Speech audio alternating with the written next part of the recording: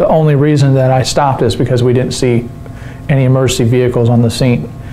And with prior experience with car accident scenes and in the military and with the state level, is sometimes preserving the scene is better than rendering too much aid where you could hurt somebody.